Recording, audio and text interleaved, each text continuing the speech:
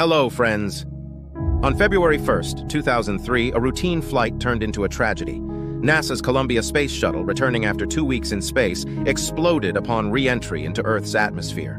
The 7 astronauts on board, eagerly awaited by their families and friends, were lost. The shuttle was communicating with Capcom Charlie Hobaugh at the Space Center. Suddenly, during a discussion about tire pressure readings, the line went dead. Despite numerous attempts, no further contact was made. Unbeknownst to the team at the Space Center, the shuttle had exploded.